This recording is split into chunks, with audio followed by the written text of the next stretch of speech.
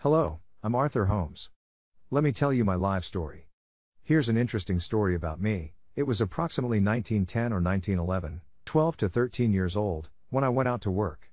The first time that I remember of working out for somebody was for a fellow about 1-2 mile east of Kennebec SD. He gave me 50 cents a day. I was with him 3 summers, I believe. I would go to school in the winter time. I did a man's work there. I drove 4 horses in the field, and whatever there was to do, I did it. We put in 10-hour days those days. He would rap on my door about 4:30 in the morning. I would get up and go to the chores, then eat breakfast and go out and get the horses ready and be in the field by 7 a.m., and be in the fields till 6 at night. We put in long days. Then in the summertime between jobs when I wasn't working, I'd do odd jobs around town for different people. Whatever there was to do, I'd do, to get a little spending money for myself. And between jobs some of the farmers were called away from home for jury duty or sickness or something else, and they would have me come and do the chores. I did this for a good many of them. Some of them, twice. I'd do the chores like milk cows, feed the stock and stuff like that. I'd usually get 50 cents a day for that. When I wasn't doing that, I'd go out and break horses for different ones. I'd get $10 a head to break a horse to ride. It would usually take me 2 weeks to get them gentle enough for him and the kids to ride. That way I'd have a horse of my own to ride too for myself, so helped me too. One summer I went out and drove tractor and broke prairie for a guy 40 miles north of Chamberlain, South Dakota. The old man who owned the land was going to seed it to broom corn and start a broom factory out there, but he never did. I don't know if the old man went broke, but this guy I worked for didn't get any money, and I didn't get any money for that summer's work. Then I worked for my brother-in-law, Howard Pease, in the garage at Reliance SD. I was with him a year or two, helping around the garage, and mostly I did house wiring. He had a light plant there in town, just a little town, and he sold light plants, and I'd go out in the country and wire houses for the farmers out there, and naturally they would want their barns and everything lit up, you know. I wired houses for several around town too. He had the first light plant, so it was the first light they ever had in those little towns. Then when I got through there, I went back to Kennebec and worked for his sister's husband in another garage. I worked there all summer or so. I remember I worked one winter for a sheepman there. He had a couple of 3,000 head of sheep out north of Kennebec, about 3 or 4 miles.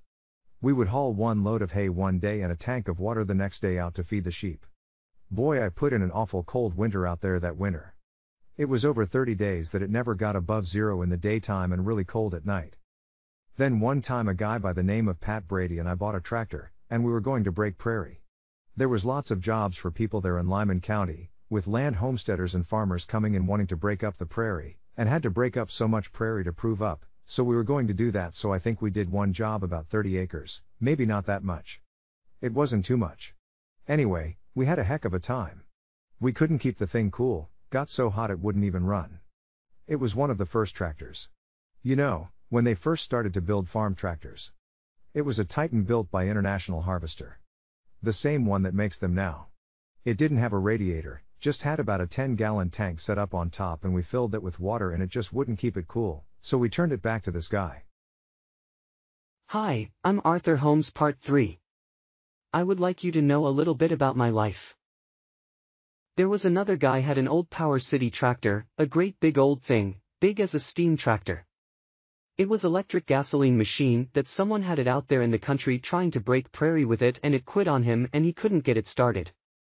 It was my brother-in-law's brother that owned it, so he had me go out there. I was out there about 10 days working on the thing.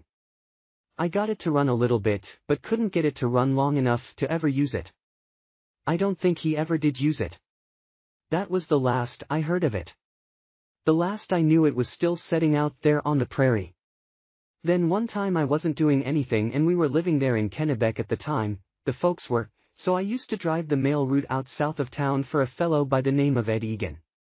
He was the town marshal and he had this mail route too, so I and my dad used to drive the mail route for him quite a lot of the time.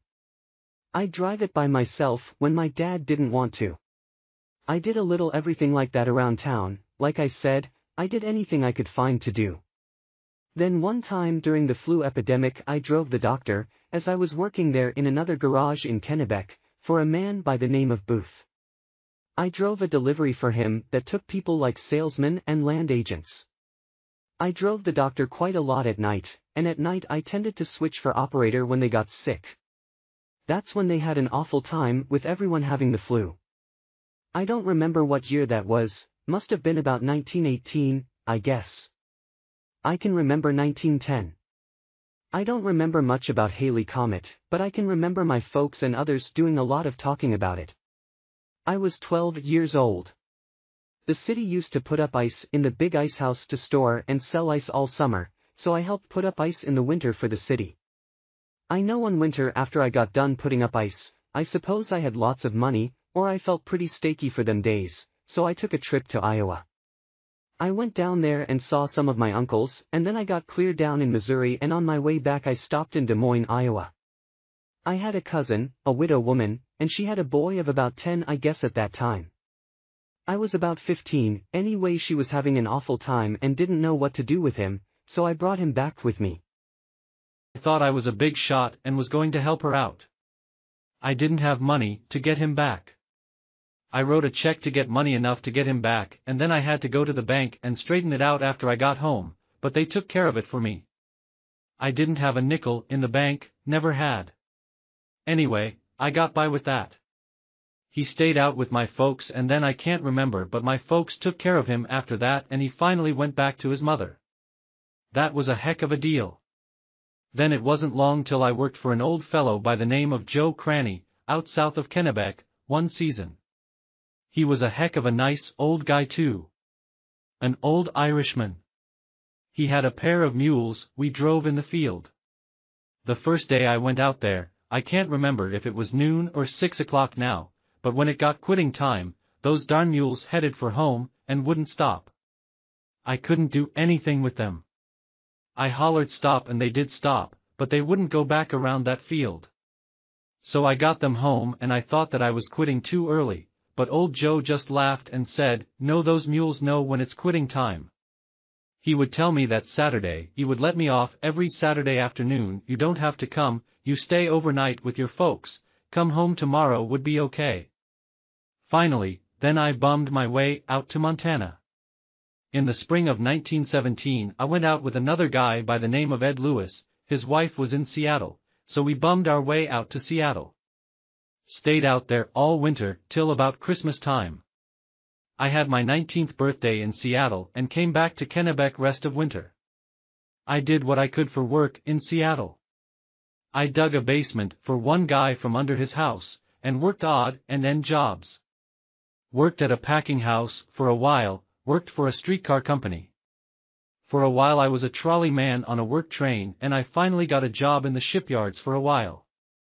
That's when Walter Smith came out there, and we both worked in the shipyards until I got word something about the draft. I'd signed up before I left home, registered for the Army. I got some word, anyhow I went home, but I never got called. Well, I guess I went home to take my physical, went home for something anyway. I got called for the Army. I had just got my notice a day or so before the armistice as signed, so I never had to go to the Army. I guess I went back to work at the garage and different things for a while. Then I went to work for Ben Wells. He lived out west of Kennebec, for one summer. Then my dad got to putting up hay for different ones around there for ranchers and one banker. We put up hay for him once or twice. We would mow it and stack it in the fields for so much a ton. I used to go out there alone and my older brother and set a camp. We did that and one thing, and then when I wasn't working I would go out and stay with Bill Hunt. He always liked to have someone around. He moved to Jones County and I'd go with him. I helped him build his house. I worked and stayed with him 2 or 3 years. When we got married in July 1921, I rented a farm for a guy in Midland, South Dakota, Jack Buchanan. I farmed his place 1 year. This was between Lottie's folks and town. Those were dry years. In those years, nobody made a thing. I never made a thing farming. Then in 1926, I built that canvas cover for that old Model T Ford truck. Myself, Lottie, Blanche, Lawrence, Cleo was a baby, and Clara, Lottie's sister, with us out to Meade County. We had an awful time with that old Model T. There wasn't any roads, just wagon tracks, but we made it. I had an uncle out there, and a cousin there, that was a carpenter and a good handyman. I had hard wheels on that truck, but I had some different wheels and tires with me, but the hubs wouldn't fit, so he fixed the wheels so I could use the other tires that were soft and much better riding. I worked a few days at a garage in Sturgis, South Dakota and a mill for a while that summer. There was a carpenter there in Rapid City that I knew back Lyman Company. He came to see me one day to help him, as he had more work than he could do. I worked for him for the rest of the year, I guess, then he ran out of work. I had bought some cream in Kennebec one time, so I had my license for testing cream. There was an ad in the paper, they wanted someone to buy cream for Hanford Company in Buffalo Gap, so we moved down there and like to about starve to death. I worked on the railroad there for a while. Mabel and Cliff Edwards came down there. I worked in an elevator a while, and then Cliff and I got a job down at Pringle, South Dakota in a rock quarry. We worked there all one winter. The guy that we were working for went broke at that. We had an awful time trying to get our money, but we did get most of it finally. Then we all went down to Midland, South Dakota again where Lottie's folks lived. Mabel and Cliff went down to his folks down by Kappa SD. I worked at whatever there was to do. I broke prairie for one of Lottie's neighbors for a while. I don't know how many acres, a few with the horses and stuff, but had an awful time. Didn't make any money on that job either. Finally in 1927 Roland and I went to Nebraska. We worked all that fall till middle of winter, and then we went home and moved Lottie and you kids down to Kappa, and I worked at a ranch a couple miles out of town for old Cruis Madison. Cliff and I both worked out there, and stayed out there by ourselves. It was a pretty good size ranch, about 1,500 head of cattle I guess. We hauled hay to them and fed them for that winter and the next spring. He had a place out north of town, Kappa, that he wanted to go out there. He had a big truck that he let me use to move out there. I had to fix up this house. The floor was all shot. I had to put a new floor in. He had a little land that I farmed. I planted corn, but it dried up. So I moved down on a place about a mile from Barney's, my father-in-law. Didn't do any farming there. In the fall Roland and I went back down to Nebraska. Lyle Hunt went with us. We worked there all fall. I had worked for Gilbert Olson both summers I'd been there before. He wanted me to come down and farm one of the farms that he had been letting out on shares. So with Gilbert's truck, Roland and I loaded up Lottie and you kids and moved to Hay Springs, Nebraska. Must have been late fall or winter 1929. Marvin was born in April 1930. Then we moved out to the farm. I farmed there until spring of 1935, when I made that red trailer house, size 8 feet by 16 feet. We started with my brother Johnny Holmes. He had a Chevy truck, a 4-cylinder to pull my trailer, and we were all going to Montana. I was to pay the fare for him to pull it. It took 3 days to get to Casper, Wyoming. When we got to Casper, we decided it wasn't going to work. Johnny's truck just wasn't going to pull the trailer all that wind. It was the time of the dust storms in that part of the country. When we stopped for the night in Douglas, Wyoming, just before we got into Casper, I went uptown to see if we could trade the truck and my car for something that would pull the trailer. Somehow or other Lawrence heard Johnny and I talking about what we would do, and he said to Iva, John's wife, "We almost traded your truck off today." I had planned for him to have the truck when we got to Montana, but Iva wouldn't wait for my explanation and was real mad at me, so we split up. That's when we stayed in Casper a couple of weeks. Johnny took off in his truck and they managed to make it from Transit House to the next that the government had set up to put you up for a night or so and give you enough gas and money to get to the next town or so. And that's the way they got to Hot Springs, Montana.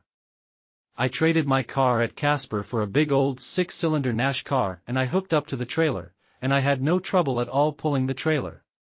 When we arrived in Hot Springs, I worked for WPA, or same as WPA. Also the Forest Service in the summer. In late summer I drove truck on the road building job. By this time we had moved to Plains, Montana in time for the kids to start school. They had finished school at spring in Hot Springs. I worked on the road job until 1938. Then when I wasn't working on WPA, Ed Barton and I cut wood. He had a truck and a drag saw, and we would go out and cut wood and haul it in. I finally got a hold of a drag saw and made a trailer out of casings from under my trailer house. Lottie and I would go out where the logging crews had left logs laying around, and I would make skids. Made kind of a V-shaped bead on the trailer and rolled those logs up those skids to get a load, take them home and saw them up by hand. I would sell what I could of it. In that year of 1938 I went to work for Dick Bridenstine, tending bar. I worked for him off and on when I wasn't working on a road job or something else. I went to Hot Springs and had a cocktail lounge there in 1943. I was there when Larry went into the service. I sold that and went back to Plains and went back to work for Dick. I could always go to work for Dick. He always wanted me. In 1944, we went to Salmon, Idaho and ran a cocktail lounge there. Came back to Plains after one season. Tended bar in Hot Springs that winter. Then back to Plains again working for Dick when Lottie went to Alaska and found work. In 1952 Marvin and I flew to Alaska. We worked up there that summer and I came home to have a hernia removed in Virginia Mason Hospital in Seattle. When I was well enough I went back to Plains again to work for Dick from February until April of 1953, when I went back to Anchorage. I worked at a Army base in Whittier, Alaska until 1964. We came to Bellingham, WA. I was retired for a year, but felt like working some more, so spent another year in Alaska. In 1967, we bought a place in Sedro-Woolley, Washington on Cook Road, about a mile from our son Frank. This has been our home since. I now live in a double-wide mobile home and rent from my son Frank. Lottie passed away August 1986.